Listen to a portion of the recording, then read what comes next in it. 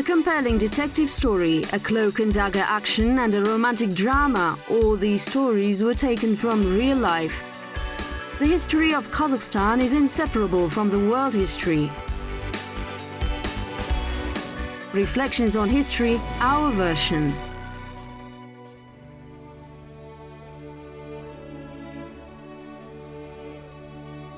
From the steppe with love.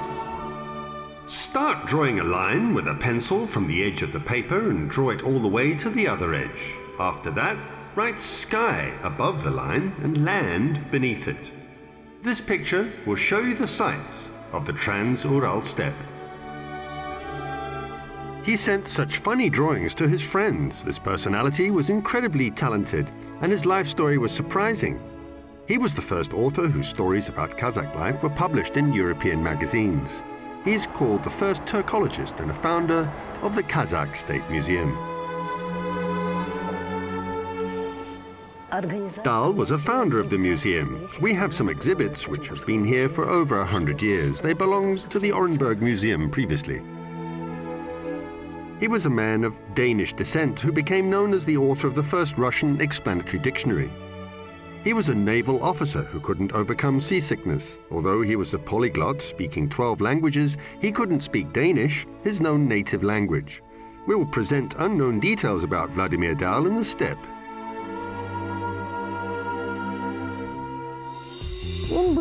He was a very inquisitive and benevolent person, which is why he was interested in the details of Kazakh life.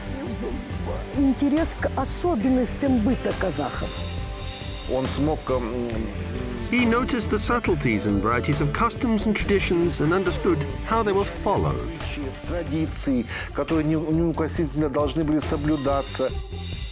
He did military service as a special assignment officer in the steppe region as a researcher for 8 years. Chapter 1. A Danish Nomad. A Kazakh who I made friends with wanted to help me and asked me to take his camel. What should I do with it? I asked him. Do you have a house? Yes, I do. It will transport your house. My house isn't portable and can't be moved. Oh, it must be so boring in your house, the Kazakh said, shaking his head compassionately. Take this camel and try to move your house to another place. It would be much more interesting. It's difficult to notice the small house behind the multi-story buildings covered in snow in Moscow. There's a bust at the entrance. The gloomy old man with a long beard bothered the coachman, demanding that they explain the words he didn't understand, and then spent nights working on his dictionary. The common misconception of Vladimir Dal bears little relation to reality. Dal managed everything he took up. He had a huge nose and clever grey eyes, was always calm and smiling.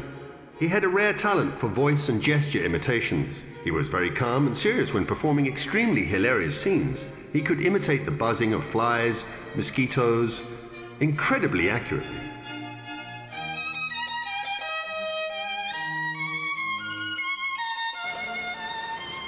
The talented comedian arrived in Orenburg after his marriage, when he was a bit over 30. He was sociable, witty, could sing very well, and played musical instruments. It's said that he even mastered playing the dombra. This person was really interested in everything. Being a skilled carver, he made figurines from glass. He was literally a jack of all trades. Dal had a unique talent for carrying out operations using his right and left hands at the same level. Well, it's better to say he did it brilliantly.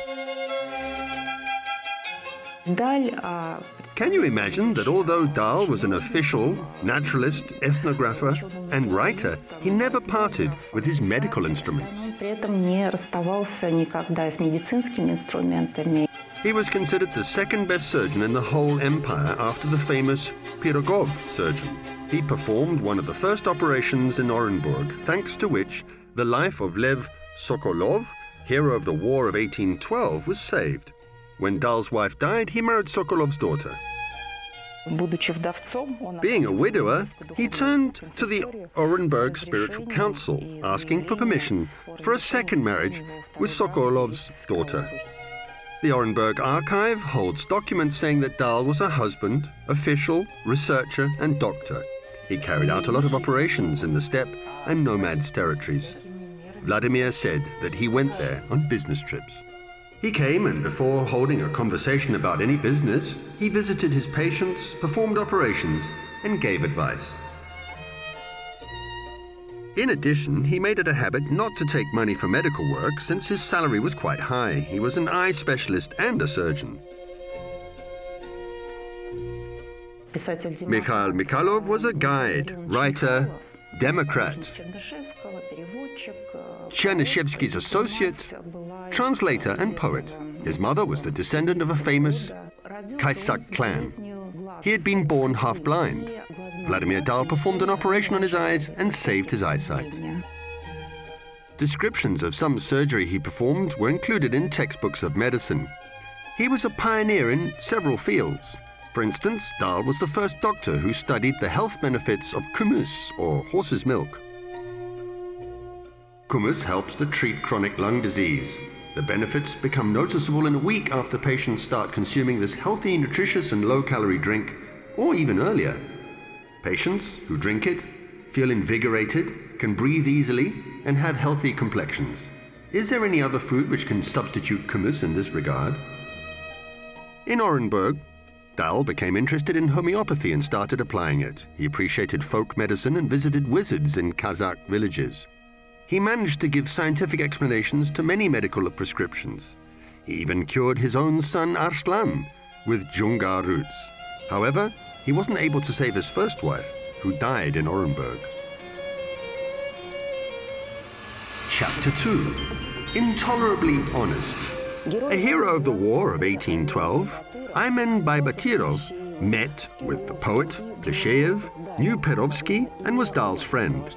Probably he accompanied Vladimir when they visited Kazakh villages in the steppes.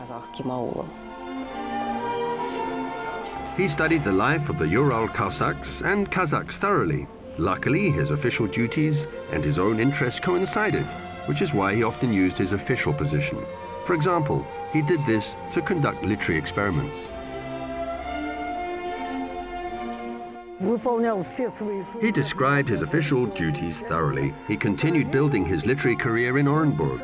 After he left Orenburg, he wrote less. Actually, he became a famous writer thanks to the works he wrote in Orenburg.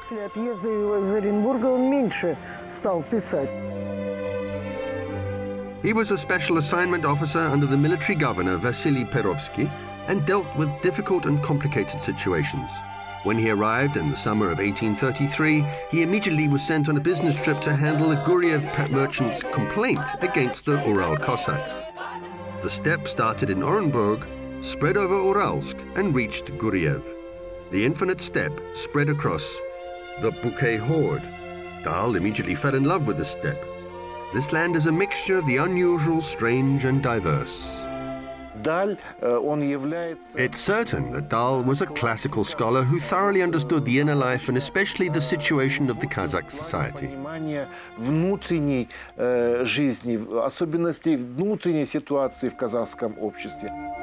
His colleagues called him intolerably honest.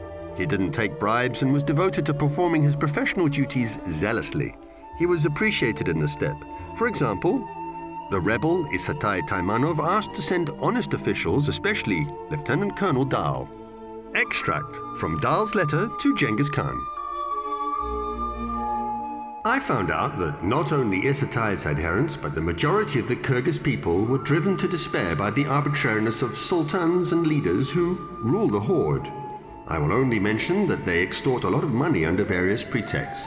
He met with Makhambet Utamisov and Isatai Taimanov. By the end of the first year, he'd been able to speak Bashkir, Tatar, and Kazakh fluently. A local mullah was his teacher. Lev Vasily Arslan was the triple name he gave his son. When a pastor remarked that it was strange to baptize using such a name, Dal joked that in this case, he'd have to go to the mullah. Most often, Dal visited the Bukay horde, where he was Jahangir Khan's guest. However, the majority of his trips and aims have remained unknown. The special assignment officer had special assignments, and his destination was rarely mentioned. I'm living in nomad territory again. It's so beautiful here, and I don't want to leave. There are mountains and forests, and having walked only 100 steps, you can see a different scenery. He traveled more often than staying at home. We stopped at Kazakh Khans who had 17 wives, 35 daughters and 4 sons. Although the Khan's name was not mentioned, most likely it was Nur Ali. He had a close relationship with Kazakhs. Besides, he socialized with many people who worked among the Kazakhs.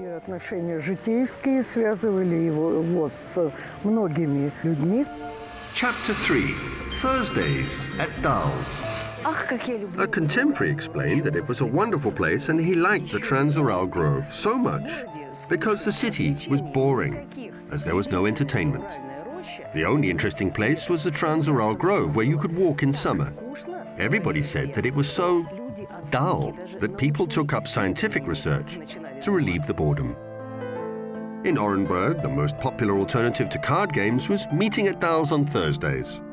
There was a kind of popular scientific group of interest. The participants read reports on philosophy, history, the Kazakh's origins, and the Turkic languages. Scientists and doctors gathered there. Most educated people of Orenburg met there. The Russian Geographical Society is situated in St. Petersburg. It is said that the idea to found this organization emerged on a Thursday at Dal's. Dal was one of the 12 founders of the Russian Geographical Society. The first meeting of the society was held in Vladimir Dal's flat.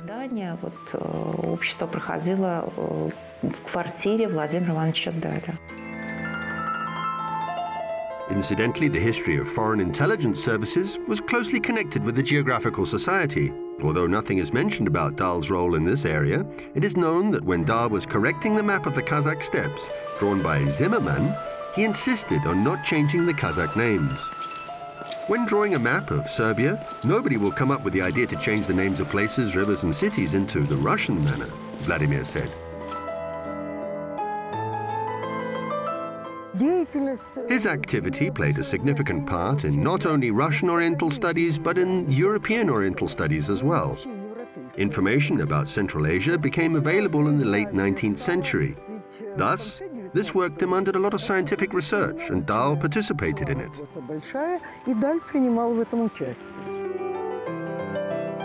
At that time, a lot of scientists thought that the Kazakh language was a dialect of Turkish or Tatar. Dal was the first person who told the world scientific community that Kazakh was a separate language. He was very interested in Oriental studies and bought the famous manuscript, Genealogy of the Turks by Abu al-Ghazi Bahadur, from the residents of Bukhara. He was a meticulous and astute person who was zealous in his work.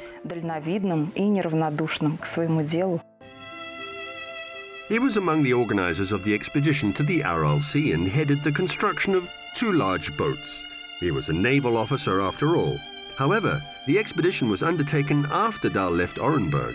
He wrote botany and zoology textbooks, founded the first museum in the region, and collected exhibits for other museums. He sent pelts of unknown animals to the scientific community at that time to St. Petersburg, where stuffed animals were made. In particular, he sent the pelt of a very strange beast which, according to the quotation, could not be considered a bull, or donkey, or horse, or wolf, and they made a conclusion that it was some strange creature, the product of windy nature's game. In 1838, the Academy of Sciences appreciated Dal's contribution to natural science and elected him as a corresponding member. Dal didn't leave the favor unanswered and sent an example of a live sheep from the Kyrgyz steppe as a present to the Academy. Epilogue: A burnt memory. In 1841, Vladimir Dal moved back to St. Petersburg. Although he intended to write a lot about Kazakh steppes, he couldn't fulfill his aim. He was presented with an ultimatum and had to choose either writing or service. He chose the latter. The notes he made were related to his service, and he just burnt all of them. He burnt all his diary entries, a great amount of unique information, which was collected over 8 years. Nobody will find out what it cost him to do it. After all, he was a special assignment officer, and a lot of his records couldn't be disclosed anyway.